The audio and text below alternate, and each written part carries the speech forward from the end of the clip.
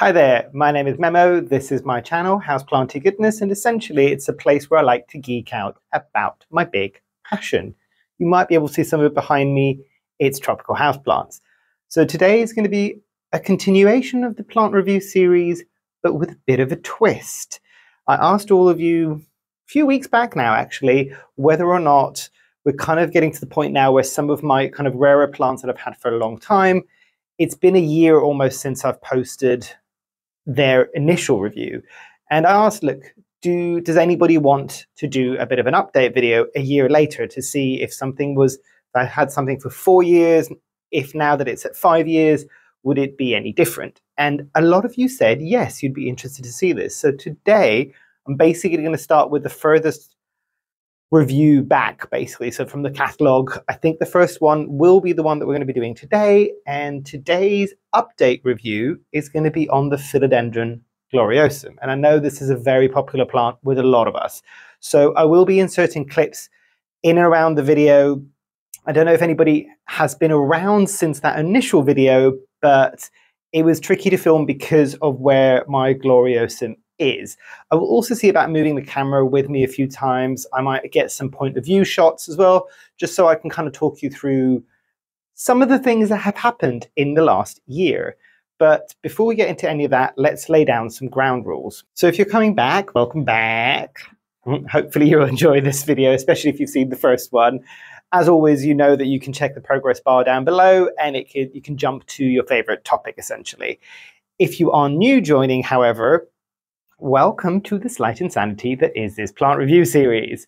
Now, the ground rules are mainly going to be for the newbies joining now, essentially. And it is that the big one is there is no way that I can make this review unbiased. It is my biased experience and my biased review growing my specific plant, or in this case, plants, plural, in my space, which is a conservatory in the UK, and whatever that might mean in terms of light levels, humidity levels, heat in the summer, cold in the winter, dryness, too much humidity, all of the above. So bear that in mind when you're looking at my review. However, as I always say in these videos, if you've got your own plant with your own experiences and you want to share it with everybody, this is what I'm hoping these videos will become, a repository of information where people can go and check in and see, I'm thinking about buying this plant, or I've just bought this plant. How are people growing it? What successes have they had? What failures have they had? Let's see if we can teach each other essentially a thing or two about keeping these plants happy. So drop that down below. Try to be as descriptive as you possibly can. So what light is it getting? Kind of how often are you watering it? What your conditions might be? How long have you had it for? All of these things will really help people in the comments to really get some real kind of answers about questions that they might have growing this specific plant, in this case, the Philodendron gloriosum. But yeah, I have prattled on for far too long for this intro section. Let's move into the first topic.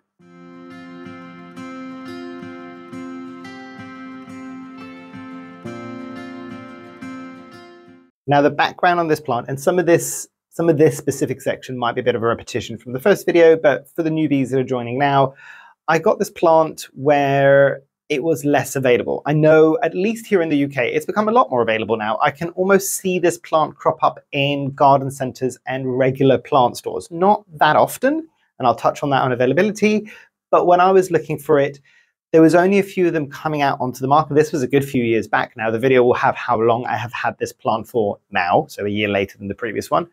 But yeah, it's one of those things that there were kind of influxes of it coming into the market, but it would go super quickly, super quickly. And I never kind of got a chance to get this plant. However, for a birthday of mine, a good few years back when I first got this plant, or the first one of the two, which interestingly enough, on the previous video was the bigger one of the two. I think at the moment, actually no, the first plant that I got was the smaller one of the two, and there's a struggling story which I'll dive into in just a moment. But the second one, which was the bigger one, might not be anymore. So I will show you in just a bit. But yeah, I got the first plant. I got it from a seller on Instagram, a relatively well-known seller on Instagram, who was working with another YouTuber at that point to sell the plant. Generally, I think most people have had good experiences buying from this individual or from this entity, essentially. It wasn't great for me because I think I got the gloriosum and I got my first Veitchii, and I can show you that first Veitchii to see how much it has struggled. Bear with. So however many years later, it's the last remaining old leaf. This wasn't from when I first got it, and this is the newest leaf. I can gladly say that this is slowly bouncing back.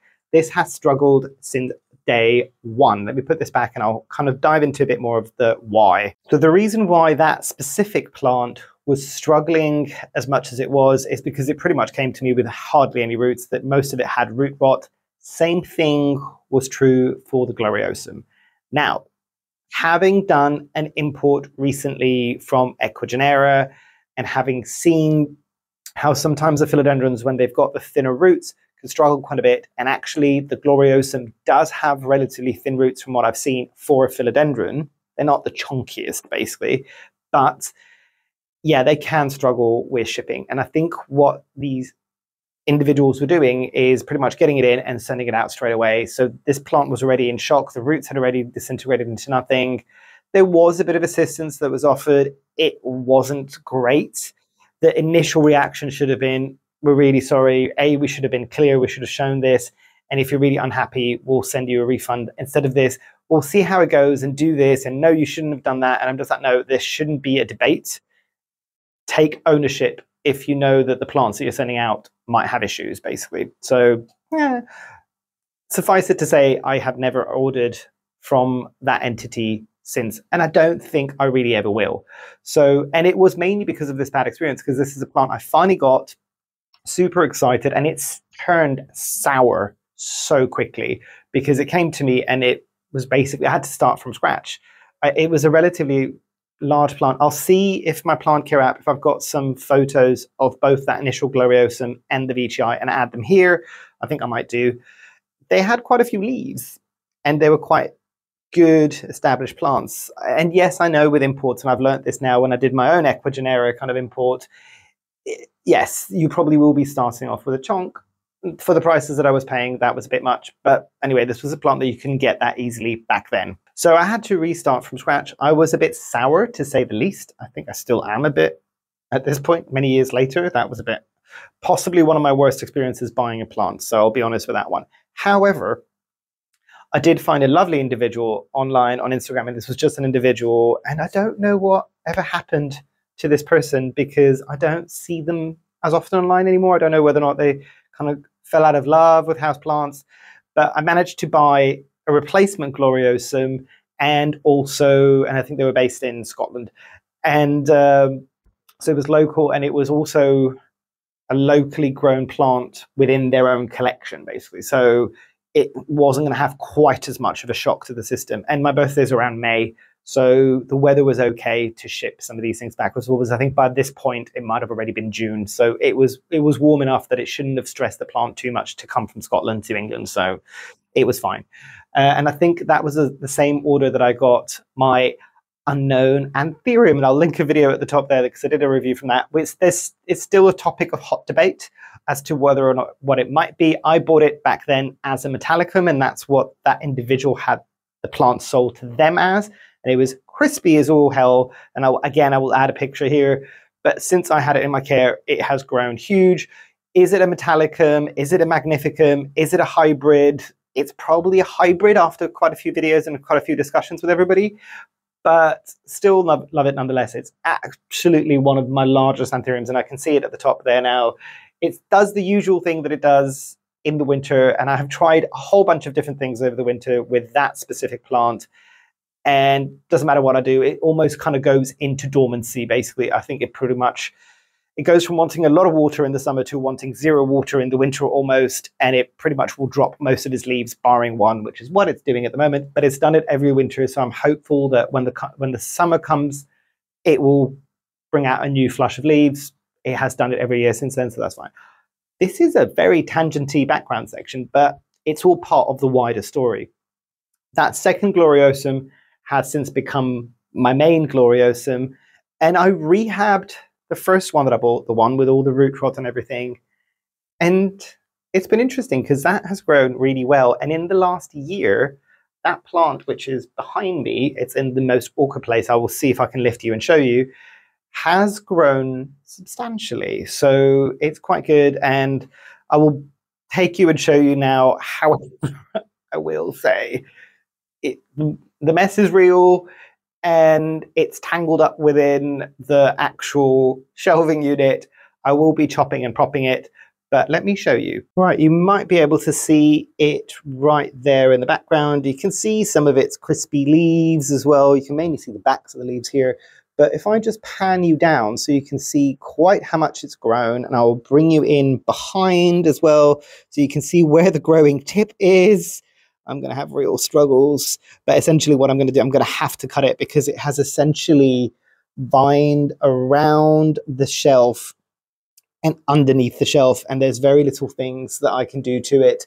Obviously, you can see how it's growing. It has got an awful lot of leaves. Ignore the crispiness because a lot of that happened in the summer when we had a bit of a heat wave, but it has done quite well. I have had to chop off some of the leaves because they were getting kind of in the way, and I have had, you might be able to see that one leaf that is kind of angling itself, and I'll see if I can show you where the newest leaf is. It is kind of there, and it's getting ready to open up. And whilst we're at it, I thought I might as well show you the second plant that I bought, the one that is the largest, and you can see kind of how it's growing. Again, apologies for the mess, but you can see how it's kind of falling down out of its pot.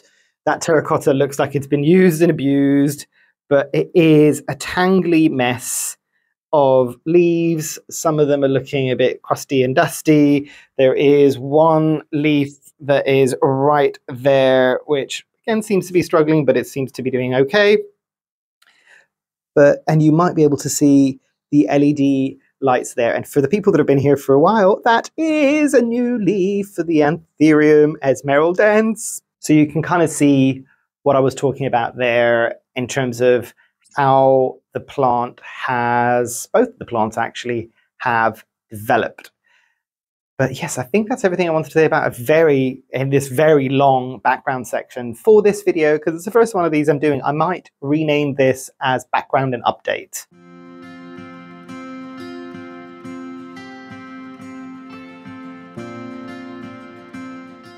So coming into the next topic, which is speed of growth. I can say definitely after this long of owning both of my Philodendron gloriosums and also chopping and propping and giving a few to friends, that they are consistent growers. Fast, yes. Does it get faster now that I've had it for another year? Does it get any faster in the summer? Marginally. I don't know whether or not you would necessarily notice it. And again, the caveat that I will put here is that within my conservatory, I keep the temperature relatively stable. This is the coldest the conservatory has ever been. The conservatory has ever been throughout the winter, and it's doing okay still. It doesn't seem to be one of the plants that really is struggling. And again, I'll benchmark it like I normally do against a golden pothos. If a golden pothos will bring out 2 or 3 leaves in the summer, this one will probably do the same, maybe not 3, but maybe 2. In the summer, for the eagle-eyed on the previous section, you might have seen that the second Philodendron gloriosum that I had 2 stems coming out of it. It is because I chopped and propped it and it kind of branched out. So the initial growing point was 1 and it split into 2 because obviously it branched out. Apical dominance, and I have got another video about scientific terms and what apical dominance is. If you want to check it out, I'll link it at the top. But yes, it is a plant that does grow relatively consistently and relatively fast. This is probably the reason why so many people fell in love. One of the many reasons, but that fell in love with the gloriosum and stayed in love with the gloriosum. This is an interesting plant, I find, that from a lot of the rare or difficult to find house plants, I don't know how difficult this is anymore to find. It used to be very difficult to find, but this is one that has consistently stayed of interest to a lot of people, and people still love their gloriosums many years later, including myself. But I'll talk about that in the very final bit with the final thoughts. So this is one of the reasons, I think. It's because it's a consistent grower. When it does get established, because I know I've spoken to a few people and they've kind of said, well, you know, it can be a bit tricky for it to get established. I will not refute that. And actually, that is a good point. Let's move on to the next topic, which is ease of propagation, because this kind of ties in quite nicely with ease of propagation.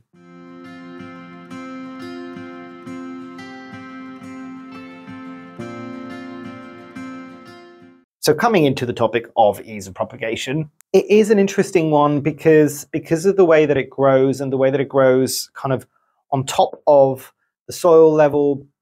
And you saw with both of my pots in the previous bits in the background section that they're all kind of falling off the pots. I will talk a bit more and in more detail about that in care and accessories, essentially. But it's an interesting one because the only way that I've been able to propagate it, essentially, is to put some moss over that growing stem on top of the soil, kind of essentially emulating what would be air layering, and letting that root in, which it will do quite readily, and then chopping it off from the main plant. It creates the least amount of stress to the new propagate and to the mother plant, I found. And in all fairness, it's the only thing that I have ever tried with this plant. But I've had really, really good success with it, really fast success with it as well. And I know because I gave a few cuttings to friends, and they were saying, oh, it does take a beat. I would agree with that, because essentially when I got my second gloriosum, I got it as a rooted cutting. It did take a moment to establish itself. It's also really interesting because the moment that a cutting starts establishing itself and starts growing its stem on top of the soil level, that's when you really start seeing faster growth. And the moment that happens, it does happen a lot faster. I will kind of benchmark this against my Philodendron burley marks variegata, because to me, that's an interesting, and that is probably going to be one of the other update videos coming up soon. That one will root out a lot. So if you've got clear pots, you will see all the roots coming out, but nothing will be happening at the top for a good few months. At least it has been in my experience. Granted, I've only ever tried to do that in the winter. I don't know if in the summer it'll be a bit faster. It's not quite as slow as that, but it does take a beat to get established. If you're patient with it, it should be fine. I have propagated this plant, or essentially grown it from a rooted cutting in lower humidity conditions than my conservatory, and it was fine. This isn't a plant that, at least in my experience, is too fussy when it comes to kind of the humidity levels. It might need that touch more humidity if it's trying to establish itself. I am pretty sure at this point with both of my plants, when they're this established, as long as I do the transition well into slightly lower humidity, they will probably be okay. I might just need to keep an eye out a bit more for spider mites, because spider mites and velvet leaf plants, match made in heaven, unfortunately. But yeah, I think that's all I want to say about the ease of propagation with this one. Let's move into the next topic.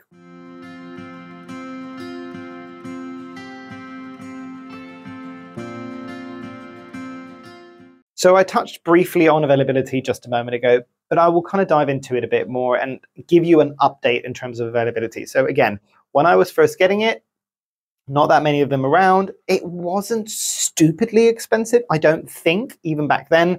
So you're looking at worst, I think, that it got was very, very low triple digits, I think.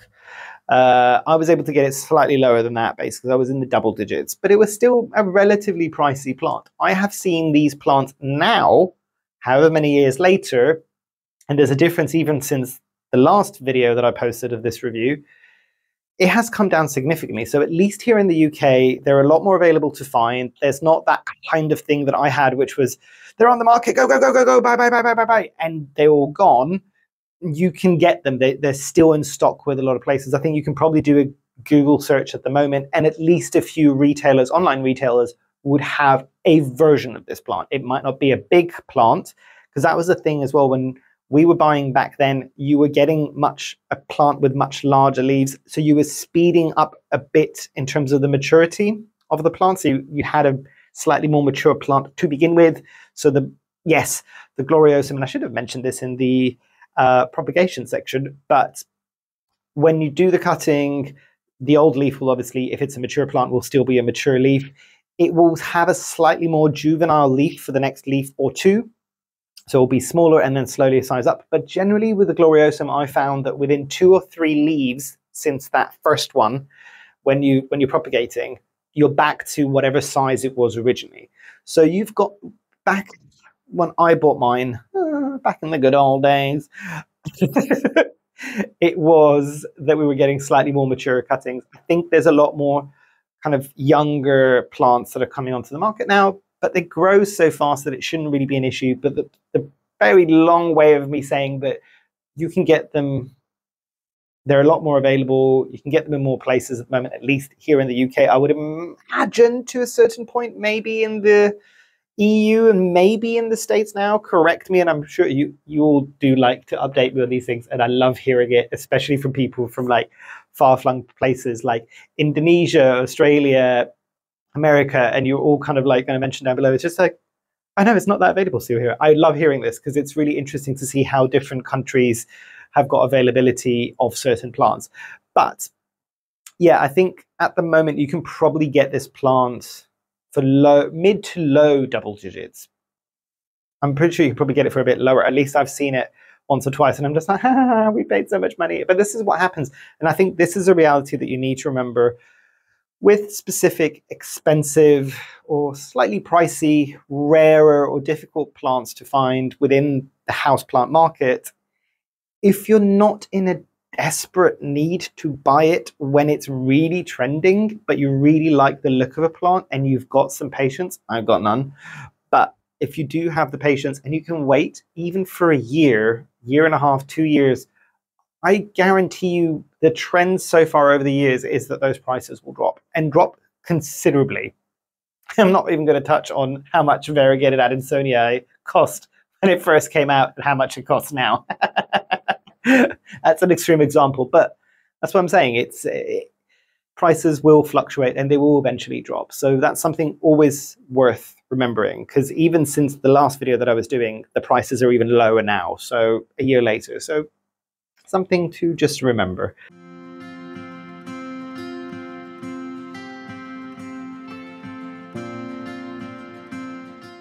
Moving into the topic of pests, and the pests are kind of the same pests that I talked about on my previous video are still the same pests that I occasionally get on this plant. I might occasionally get a mealybug on a leaf here and there, but it's because it's around other plants that might have mealybugs. I don't think they would naturally gravitate towards it. The big one for the gloriosum, at least in my experience, is spider mites. Even in here with the higher humidity, although I will caveat that and say in the summer is when I see most of it, which is generally for most of us when you'll see most pests, at least in volume. But in the summer, I usually have the window open, and it also does get really dry in here. With the current conservatory, hopefully we'll be ordering the new conservatory in the next couple of weeks, and hopefully by summertime there will be a new conservatory. And you best be believing that if I'm going to have to move all of these plants out of here in order for them to build a new conservatory and move them back in, I will be reshuffling everything. And at that point, before I make it too messy, I will be doing another conservatory tour for you, and it will be an update and hopefully something that isn't messy. Can't guarantee it. The people that have been here for a while know that mess is a thing that tends to happen around me a lot. And it's taken me this many years to realize that I'm okay with it. It's fine. But yeah, it is one of those things with this one that spider mites are going to be still, however many years later, it's going to be the thing that I just look out for during the summer months. And I'll just double check some of the leaves. And even looking at it now, there looks like there might be at least some spider mites on this. It never really gets out of control too much because I spot them, spray them. It's fine. This is a plant. This is the reality with a lot of my plants. I will spray them once. Technically, I should be going back 2 weeks later and 2 weeks after that to do it. This is one that I haven't ever done it. I've only ever sprayed it once and it clears it up. But that, don't take that as gospel. That's just been maybe my plant in my conditions. I might be fortunate, and if I am, I'm very glad that I am fortunate. But yeah, I think that's the big one. Pests is mainly going to be spider mites for this one. I don't think I've ever had thrips on this. Even when I had the whitefly, this wasn't a plant that it necessarily gravitated towards. I'm just trying to see behind it. No, this is a plant, however, and I'm looking at the back of the leaves, and I'll hopefully be inserting clips around this, that does occasionally get edema. So, and I'll talk a bit more about the edema in the next section.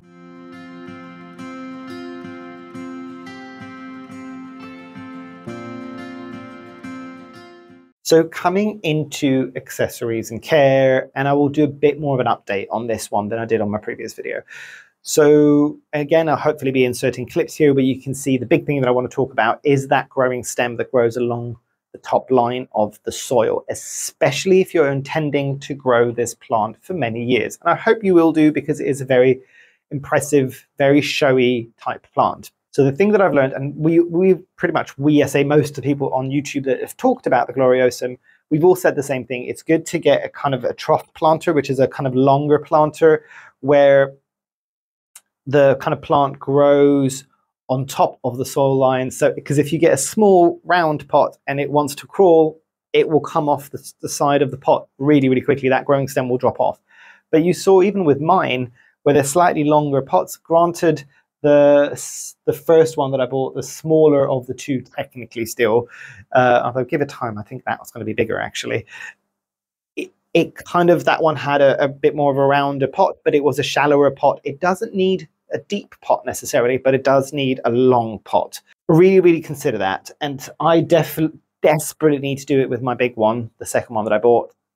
Chop it, propagate it, and potentially add it back in, just because it will keep falling off the side of the pot. And the one thing I will say, so let me see if I can grab something and show you what it might look like and where you might need to take the cut. Actually, I'm not going to do that. I'm just going to show you straight onto the plant. So you can see how it's dropping down there. And again, apologies for the mess. But you can see if I was to kind of cut it right here, all that's going to happen is that's going to branch out and still fall off the side of the pot. I would need to be cutting a lot further back, so it's still got some kind of groundwork to walk towards. And what I might then do is add some of the cuttings right there at the back, because I don't know whether or not you might be able to see, it's quite barren back there, and it's all happening here basically. So I would want to refill that area to just get a fuller plant. So that is the big thing that I would say after however many years I've had this plant, just knowing when or how far back to cut so you can kind of truly maximize that pot. Now the reality is, with the first one that I have, the smaller one of the two, because it's in that shallower, still wide but round pot, that would be tricky to do. If I'm going to be, and I probably will need to repot that at some point, I will put it into a bit more of a trough just to kind of get it going. I know that when I spoke to a few people, they were struggling to find terracotta. I would prefer to use terracotta with that because it helps me control the moisture, and I'll come back to that in just a moment. Terracotta trough pots, I would say, and this is how I found mine, don't look for a terracotta trough pot in houseplant section. I'm thinking now more of kind of like garden centers, not in the houseplant section. Look for it in the garden section. That's where I found mine, and it was a lot more affordable than some of the terracotta pots that are being sold to houseplant owners. So if you've got the luxury of being able to do that, check there. You might find it there. And on to the point of why I would still want to use terracotta with this plant is, and again, hopefully I've got some clips that I'm adding here of edema. So edema is kind of inconsistencies with watering. And I found with a lot of my plants, when they get edema, they almost always tend to be in plastic pots, because there's inconsistencies in maybe where the roots are and how they're getting that water. And obviously the plastic pots keep the water in a lot longer. This is also a plant that I found quite interesting, because for how fine the roots are, initially I'd put it in plastic pots thinking it needs more moisture and it can't dry out that quickly. I learned the hard way with my gloriosum that it does really need to go dry before I water it. It's not even just before it goes dry. It needs to more or less go fully dry. Not by any stretch am I saying that you need to let gloriosum go dry and let it be bone dry for days on end, but keeping an eye on it to kind of say, you know what, roughly around this time of the year, I know that at every 5 or 6 or 7 days, I need to double check the soil and see, is it still a bit damp? If it is, leave it for a couple of days and come back and do it then.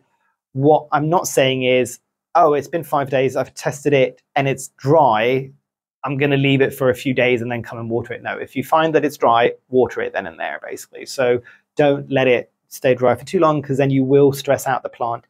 And the problem of edema will happen then, even if you've got terracotta pot and if you've got a light and airy soil mix, because those roots are trying to absorb that water super quickly and it will burst the cells. It's interesting because this is the only philodendron, I'm trying to think now, the only philodendron that I will get edema on. I don't think I've done it on, I don't think I've ever had it on any other philodendron, pretty sure. This is something that I've struggled a lot with more so alocasias, and specifically the dragon scale alocasia, the green one, not the silver one for some reason. But yeah, and it's interesting because this is the first time I've seen an edema on a plant that it really does look like a blister. And I don't think I've got a picture. If I do, I can't make promises. I might see if I can add it here, because it was one of those weird, fascinating things that I got, that I saw, and I'm just like, oh, this is bizarre. But literally the leaf had a blister in it that was a lot thicker than the actual, because the gloriosum leaves are not that thick, of just kind of accumulated fluid, and it literally does look like a pimple. So yeah, and the thing with edemas in those situations, much like spots that you might get on the face, it is best to leave it alone, because the situation is you might want to drain it. I know it doesn't look great, and I did drain mine. It's the same thing when people say don't touch the spots on your face, but most people still do. When you cut into it to release some of that fluid, you are exposing that kind of sac on the inside to elements. At least if it's self-contained, it shouldn't have that many issues. At least that's the way I think I have read up to it. If anybody's an expert in edema, please drop a comment down below, and maybe drop me a DM on Instagram, because I haven't found anybody who's an expert at edemas yet, and I'd love to have a chat with you. But yeah, so that's the big things I'd say about care. Obviously, check for the pests, predominantly spider mites. In the summer, yes, it is in an aroid soil mix. Yes, I do have them both in terracotta. As I mentioned, the humidity needs, when it's propagating and rooting in to begin with, yes, might be a bit higher, but eventually you can probably transition this into more household conditions. In terms of light, you've kind of seen where both of them are. So they're both on relatively low shelves. The bigger one that I've got down here, that has got the LED strip there. The other one is kind of facing towards the north, basically, and the leaves are all turning that way as well. So it's not a plant that I find needs an awful lot of strong light. That's why this one's low and this one's kind of looking at the lowest light level that I can give it, basically. So bear that in mind, which probably actually makes them quite good to have in and around the house. But yeah, I think that's everything I wanted to say about accessories. Let's move on to the final topic.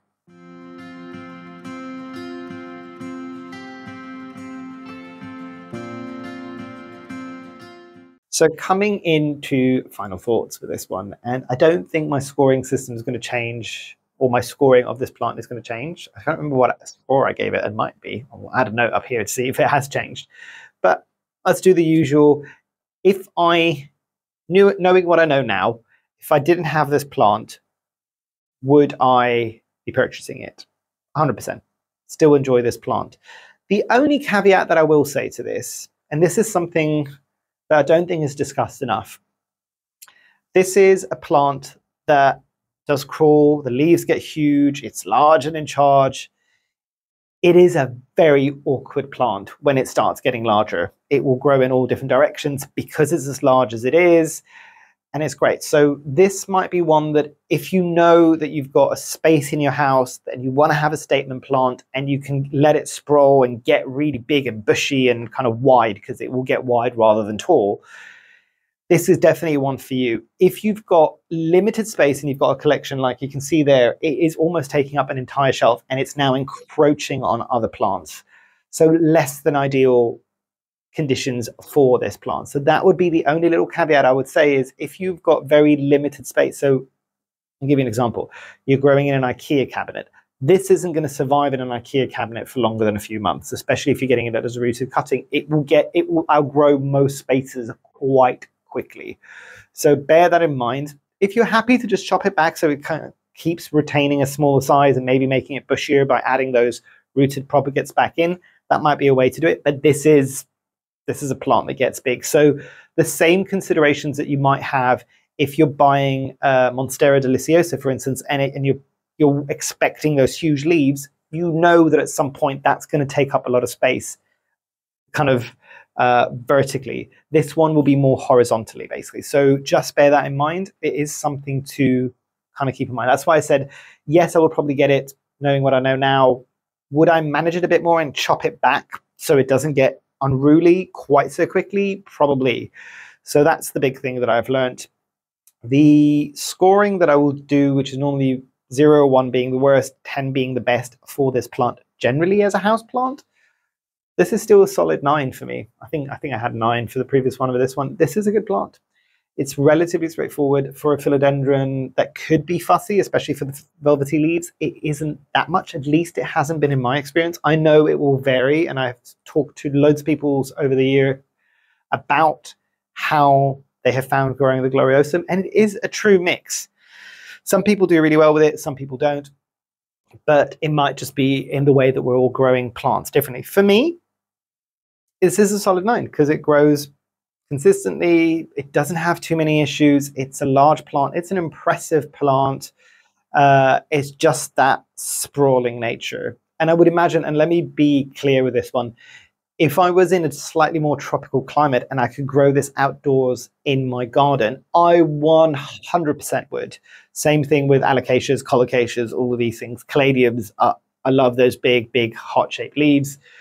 And out of all of those types of leaves where you get those massive heart-shaped leaves, this, for me, at least in a household condition, is the easiest. And I would imagine outdoors would be as well. Anybody from the kind of tropical bits, I think, of Australia, because I know there's a lot of you that might grow this as a garden plant, or it's in and around your garden by accident. Let us know down below how you find this, or would you ever bring this into your house? Because I know a lot of people might just be, no, absolutely not. This is a beast. It can just stay out there, basically, or I'm trying to get rid of it from my garden. I'm very curious. But yeah, this is a video that's gone on for a bit longer, but it gives you an indication of how passionate I might be about this plant, that I can talk about it for as long as I have. Apologies, it's a long video. But yeah, anyway, hopefully you've enjoyed. Hopefully I shall see you here soon. And I truly, truly hope that you have a great rest of your day. Thanks. Bye.